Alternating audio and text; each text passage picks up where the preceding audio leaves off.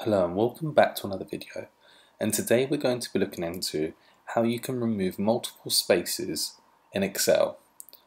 So first things first, we've got some sample data here.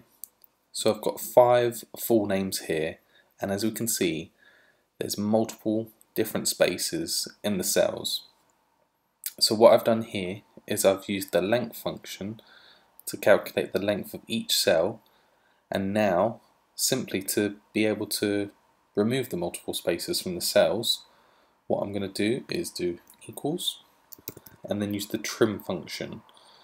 Then I'm going to select the appropriate cell, and as you can see there, we've now removed the multiple spaces from our data, and then I'm just going to drag down, and that's now removed all the multiple spaces within this range.